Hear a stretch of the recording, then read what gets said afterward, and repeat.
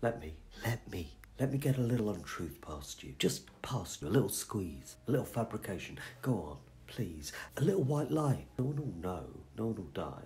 Something amusing, a little uncouth, straight bananas, an amusing untruth. Have you heard?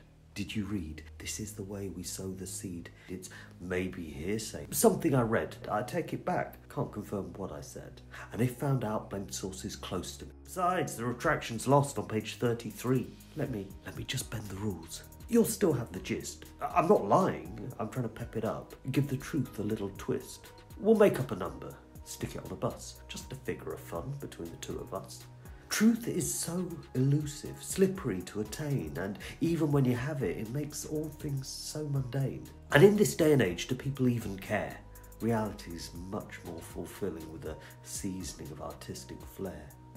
Let me slip another by you, and another, and one more to act as cover. People talk of post-truth, express dissatisfaction, whereas I think it's more exciting. Now the world can live in fiction without factual restriction.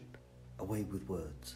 A turn of phrase, a sleight of hand as I direct your gaze. I'm approachable, even humorous.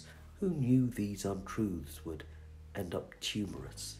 And when I say I've nothing to hide, I meant more, the world knows I've repeatedly lied. We're finally living in Derrida's postmodern reality, if you know what I mean.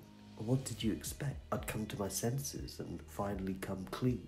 Little untruths and their larger progeny have paved my way on this erroneous comedy to reach my manifest destiny of simpering sovereignty. Just go with it. It's just a little lie. No one will ever know. It's not like anyone will die.